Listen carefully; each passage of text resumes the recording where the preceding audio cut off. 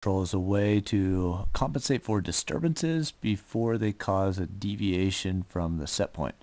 We're going to design a feed-forward controller for this temperature control lab, and first of all model the disturbance and then use that model to help us come up with a feed-forward gain for our controller.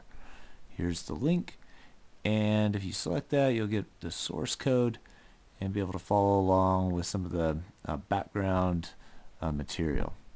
Okay, so we want to add a feed-forward trim to a PID controller.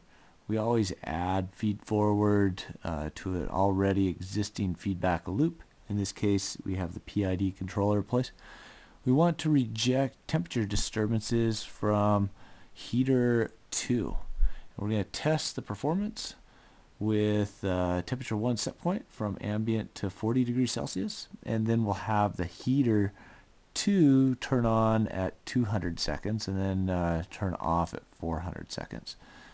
Alright, let's dig into the details here. We've got first of all the PID equation. Let's go ahead and just review this one. We have our proportional term, we have the integral term, and finally the derivative term, and then this additional term here in blue, that is our feed forward term. Okay, so feed forward means that we measure disturbance and then we compensate for it, and we have this feed forward gain that we use to take the temperature 2, and if it increases or decrease, we're going to either increase or decrease Q1. So if temperature 2 increases, we want Q1 to decrease. So in our case, K feed forward should be negative. The way that you come up with a good feed forward gain is you look at the disturbance gain divided by the process gain, and don't forget this negative sign right there. So first of all, what we need to do is come up with our disturbance gain for the system to get to the relationship between temperature 2 and temperature 1. What we want to do is determine the delta temperature 1 divided by the delta of temperature 2. So how much the temperature 1 is going to change. So in the KP, if you remember that, that was delta Y divided by delta U, and that is going to be, in this case, KD is the same thing, but it's delta Y divided by delta disturbance. In this case, the disturbance is going to be temperature 2. So we need to come up with that by a step change in the heater 2 to be able to get a change in temperature 2, and then we'll see what happens with temperature 1. So there's some code here in to determine the disturbance gain. If you go down and just run it, you'll be able to get a plot that will show you, it'll go for about 10 minutes. I'll just go ahead and show you what I got here. I won't run that for 10 minutes, but here it is. I have the measured temperature 2. So this was the level at about 62 to 63 degrees Celsius, and then temperature 1 got up to about 35 degrees Celsius.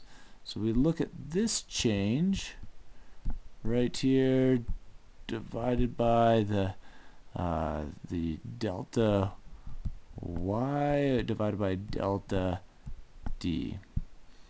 Okay, so that is going to be about 0.3. So it means that if you have a 1 degree temperature increase in temperature 2, it makes about a 0.3 increase in temperature 1. Alright, so I have here about 0.3, and then for my KP, from what we determined before, that was about 0.9. So my K feed forward is going to be 0.3 divided by 0.9, or about negative 0.33. Alright, so that is going to be our feed forward gain.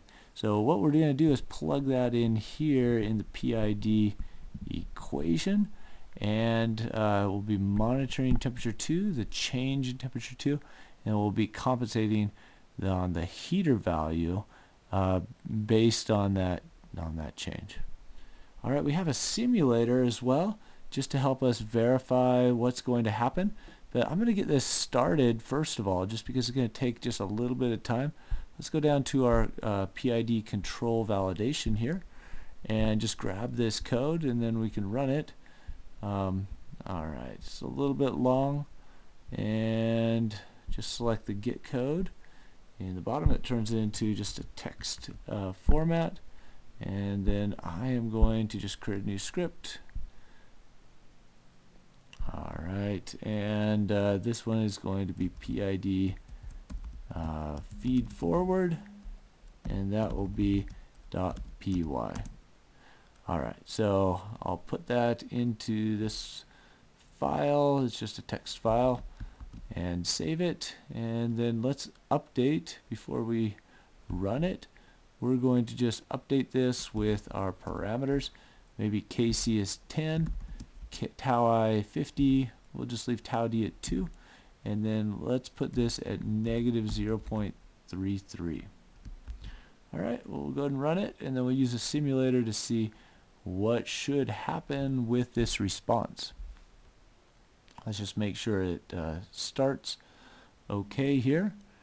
Alright, and here it goes, and we'll have an animated plot. You won't be able to run this in Jupyter Notebook without some modification, but we're going to start off with our set point, and then we'll change the set point. Now it looks like I got an error message here, just exceeded the maximum time. You're supposed to be 1 second. For some reason it took just a little bit longer there. So if your computer's being slow, it might have some error messages like that. If occasional one isn't a problem. Alright, so there is our heater 1 turning on, and then at 200 seconds Q2 is going to turn on as well. That's going to be our disturbance. So let's go back and just take a look at the simulator. I'm going to minimize these, let them keep running, and then come back here to the web page, and let's grab the simulator code. And so I'll just grab this here, and again get code. In this case I'll run this in a Jupyter Notebook. I'll get the code and start Jupyter Notebook. Alright, and once Jupyter Notebook starts, I'll go ahead and just select desktop, new Python 3 file,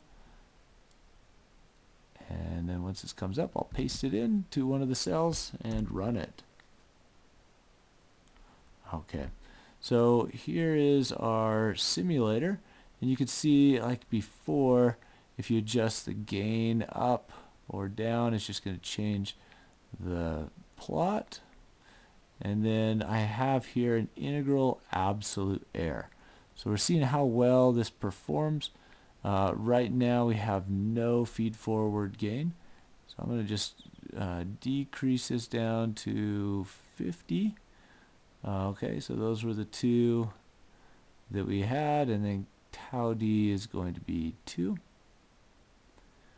Alright, so you can see already it's a very good integral absolute error. You can see a little bit of deviation from temperature 2. For the most part, the feedback controller does a really good job of compensating for that, but let's just add the feed forward and just see if we get a little bit better answer with that.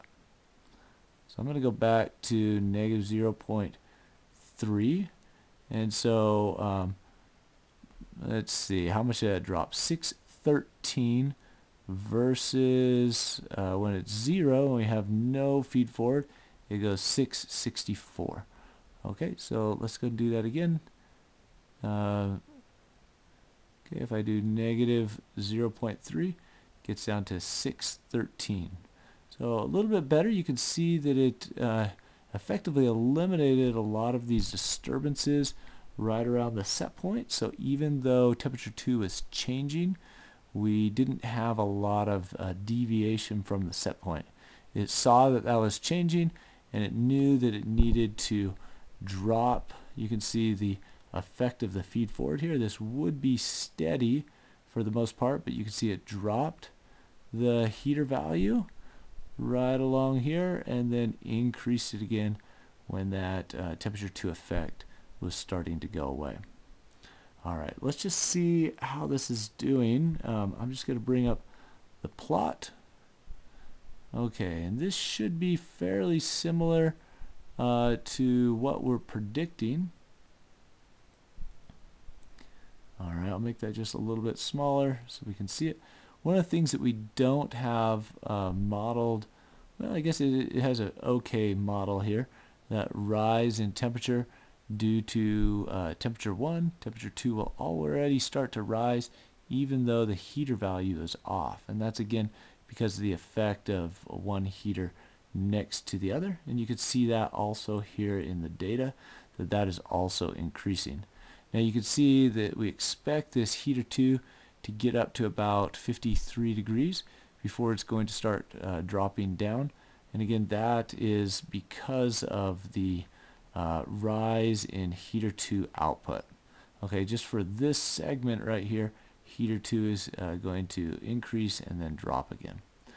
Alright, I'm going to go ahead and pause it at this point and then let this run a little bit longer, and then I'll unpause it near the end. Okay, it's just finishing up here. We see that, in fact, it is looking a lot like the simulation here. Let's just compare what it did here on the heater value. You can see it come up. There's a little bit more chatter noise in this.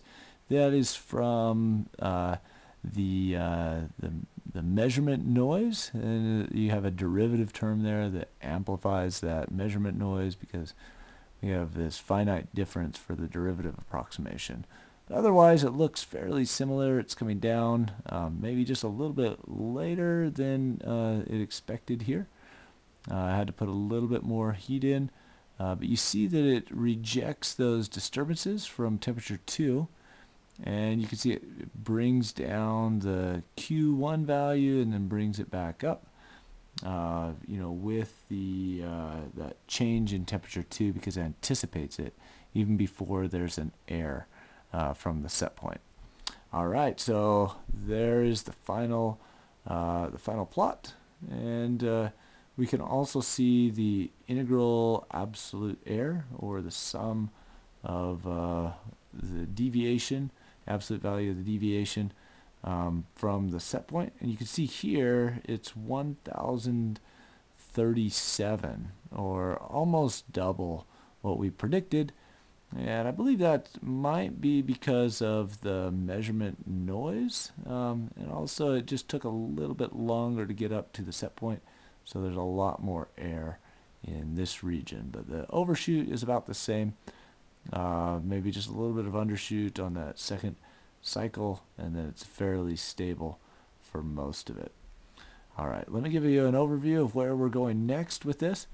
We have this was the feed forward right here. I'm going to go back up to the schedule and just take a look at this. If you come down, you see we're right here on PID with feed forward. Our next one is going to be heater actuator. We're going to be talking about actuators and sensors and do a little study just to be able to predict what the other heater is going to do.